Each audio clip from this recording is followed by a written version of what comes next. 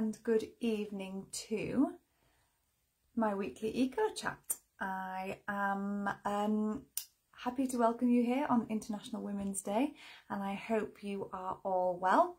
I'm just doing my technical thing that I'm not very good at, but hopefully it's sorted. So hello, and thank you to those who are joining me live, and thank you to those who will be watching on catch up later on this week, next week, or whenever it is that you choose to join me. Just for those of you who don't know, my name is Jen. I am the owner and founder of Eco Living Ideas, and my mission in life at the moment is to create a community and a platform where my customers and followers can come to either start or continue on their eco journey with ease and with fulfillment and satisfaction. And I do that through providing a community where they can come and ask for help, and I provide a lot of facts and figures and useful information, as well as some gorgeous eco-friendly products which people love.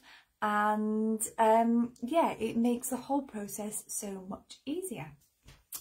So these eco chats, I think we are now on week 8, which is very exciting. And I mentioned last week, I'm always open to suggestions of future topics to discuss. This week I have a guest on with me, but I've not got anything planned for next week. So if there is a particular eco topic, that could be a type of product or a wider generic sort of conversation, then please let me know and I will get something prepared for another week. I also have some amazing things going on at Eco Living Ideas. So I've got my subscription box, which has just launched, which I'm very excited about, and my current subscribers are loving and are all very happy with the products they receive.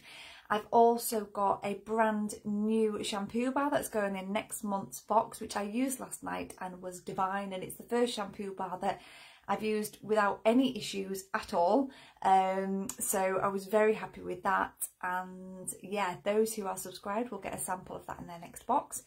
I've also, and this is something that I've just been sat working on, and I nearly missed my my live slot, is the Home Detox Clinic. And this is a course which is a very in-depth sort of way to detox your home and make every aspect of it eco-friendly. So we will be covering banking and investments and utilities, kitchen, clothing. This is going to be a full range of information and resources and downloadable checklists and audits and things, and it's a really exciting project, and that is going live in April.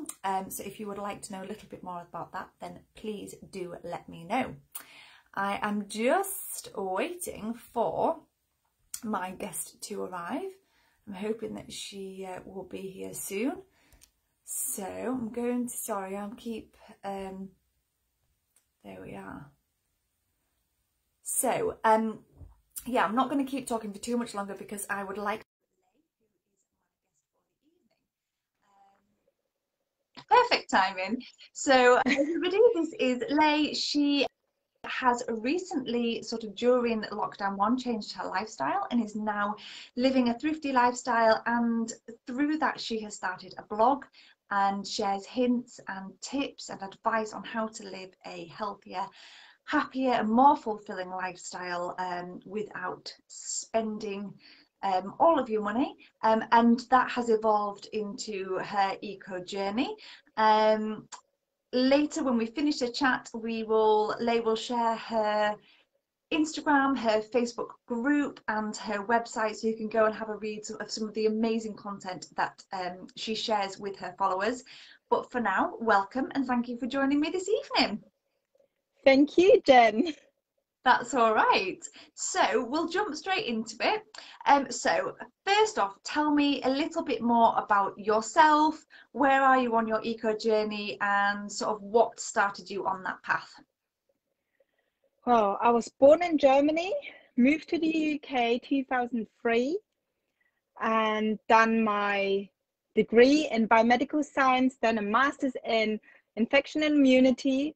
Had my little girl Yasmin. She's now 7 years old. Moved to the Isle of Wight.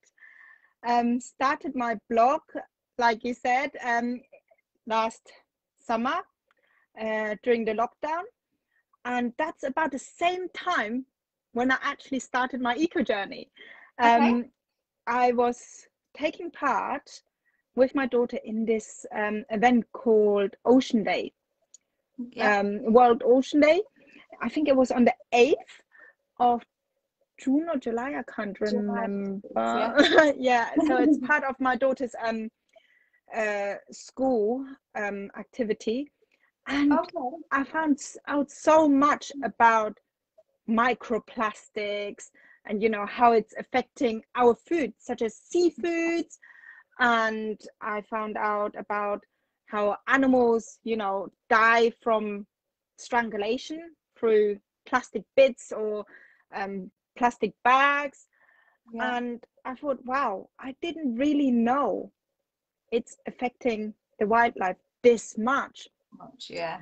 And yeah, so I started watching some programs on Netflix, some documentaries, and I started learning more about it. I'm thinking, we are eating these microbeads as well when they've been consumed by these fishes.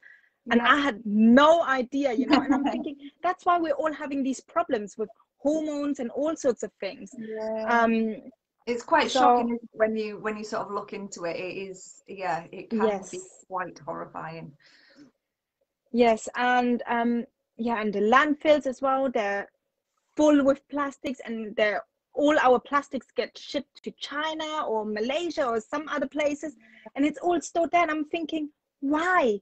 Why do we need all this plastic? Is there a way of, reducing it, reusing something? Why do we keep producing this plastic? For what?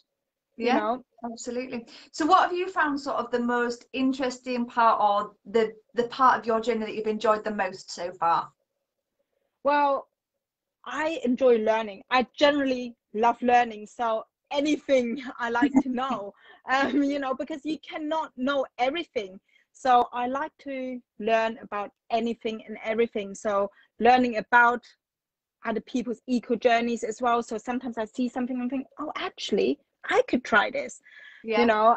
and then I go away and think about it, try it. And I'm thinking, well, this might work for me or this might not work for me. And I enjoy trying new things. Recently, I've been collaborating with Aurora. They made these hand poured candles and they're Okay. eco-friendly as well. And I had no idea about paraffin wax. So Yeah. Jack has filled me in about this paraffin wax, and I used to love Yankee candles. I'm thinking, Yeah. The well, I same. didn't know, Mm. it's toxic. We're breathing it in. Why are we using Yeah. these things? So I've done my research as well on soy wax and the paraffin wax, and I found out soy wax, Yeah. one, it's non-toxic, two, it lasts longer, and three, it smells better as well. Yeah. So yeah, I've Yeah, made my I switch remember quite a learning that while. stuff as well, and just being like, because I love Yes, candles. I've been a and lot of these candles. things, And, a lot of us don't know about these things. So I'm thinking we're always learning something new. yeah. And that's one part I really enjoy about this journey as well. I'm learning something new from everyone. Speaking to you about the menstrual cup, for Yeah. instance, and I've placed an order for Yeah. the moon cup because I'm thinking, oh, I'm not comfortable with the other brands, but I still give it a go. After speaking to you, I feel a lot more comfortable. Before I Yeah. was like thinking, oh, I'm not too sure putting this inside my body. This is a bit weird, And I enjoy sharing my experiences of what has worked, what hasn't worked for me. Yeah. And yeah, there's so many ways you can, you know, make these little swaps, and those little changes make a huge difference. I mean, Absolutely. Yeah. It all adds up. one one of the things I really enjoyed is the eco egg, as you probably know. Yeah. I'm thinking that thing is so small, and it just fits in the cupboard. It doesn't take much space. Yeah. It's eco-friendly. budget friendly. I mean, that's all a win-win situation, isn't it, really? Absolutely. So what is there anything that you found particularly difficult to either swap or to sort of find out research wise? Well, I find because I'm quite early on my journey, I don't know what is good and what isn't good. So there's so many products out there, but Yeah. which is the best product for, Yeah. I don't know, cleaning, for instance, or skincare, or, you know, anything. I'm still learning about products, and I'm looking at your group as well, which I really like, because it's like a little community. You can ask questions without feeling a bit strange. One thing at the beginning, before I started my eco journey, it was the hippie word, you know, eco-friendly and hippie. I was like, as soon as you think, oh, eco-friendly, at first I was thinking, oh, that eco-friendly, that's a hippie thing, you know, because it's a stereotypical thing. Everyone says, think that stereotype is definitely lessening over time. I mean, I know sort of when I started my journey 3 years ago, it was like people used to say, "What are you talking about? Like, where has that come from?" Or you must be making that up. That can't be real. And actually, I've noticed over the time, and it's maybe because I have a different community around me now, but there is definitely less of that "it's weird" thing. Although some people do look at you like you're weird still, but and another thing I found, I sometimes still struggle with it, is I'm not doing enough. I always think I'm not doing enough. What can I do? What can I change without feeling uncomfortable changing? That was my biggest struggle to begin with.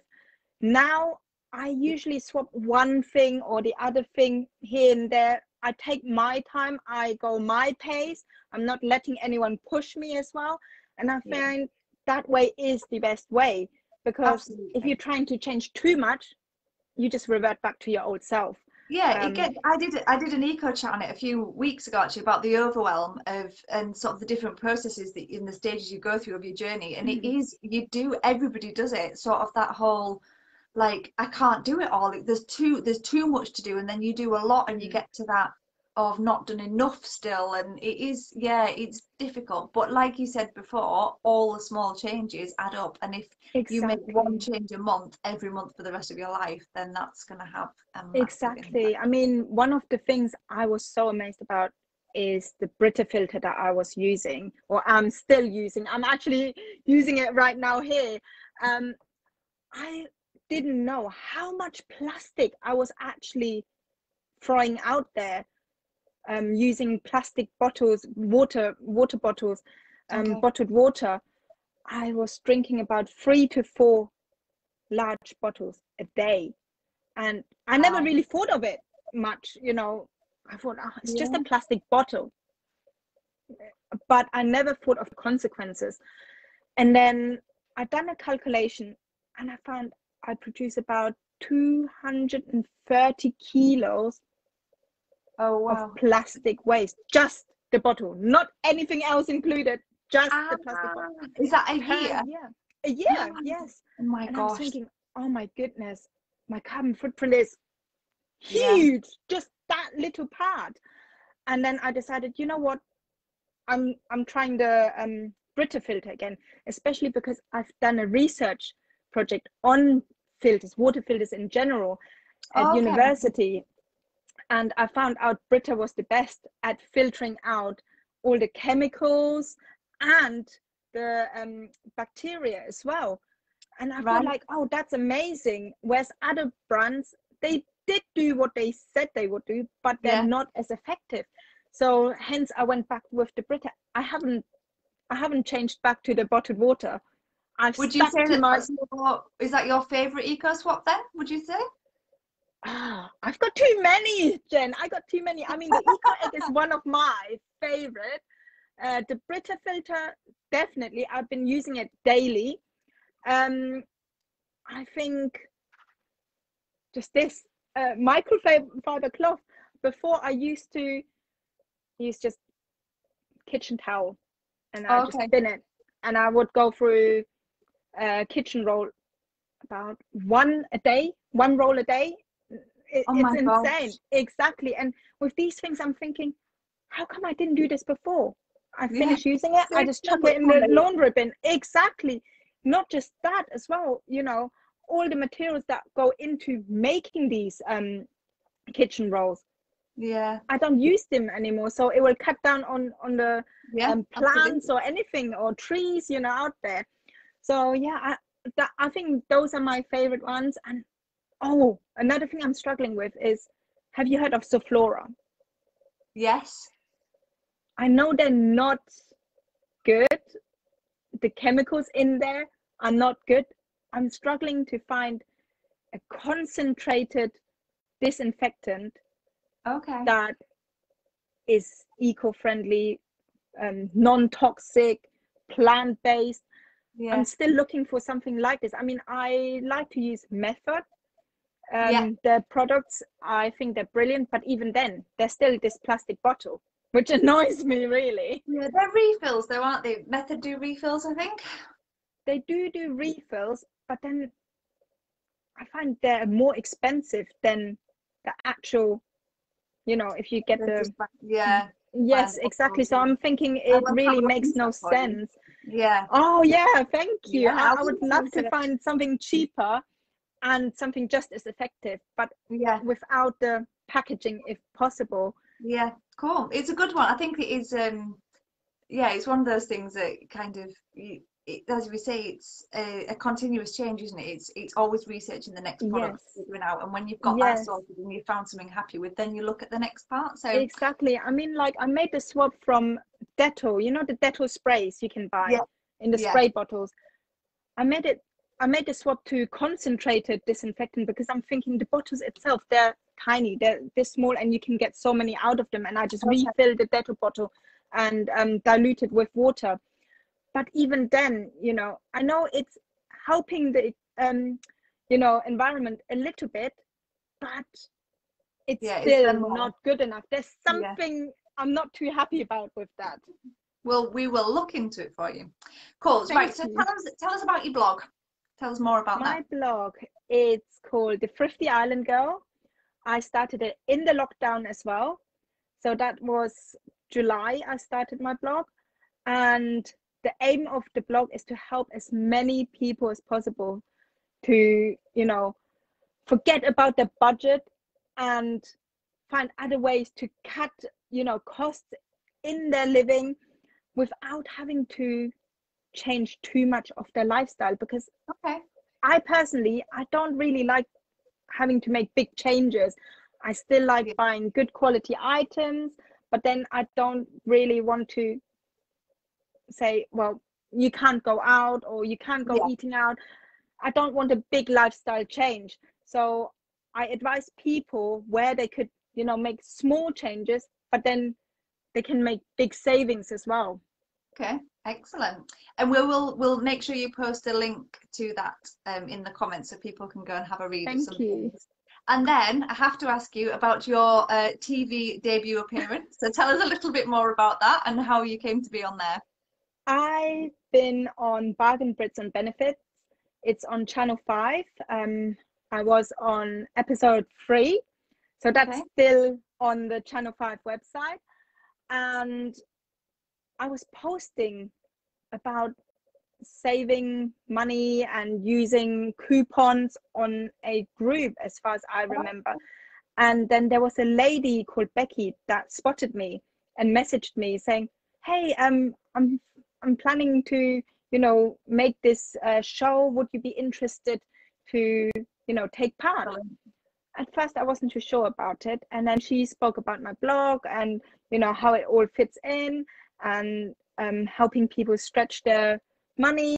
So I Yeah. thought, eventually I was starting to think, it would be interesting, but I still don't trust this one, because obviously if you just get a random DM, you would think, Yeah.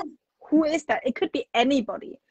So I looked into her, who she actually was, and then eventually got in contact. And yeah, that's how it Amazing. started.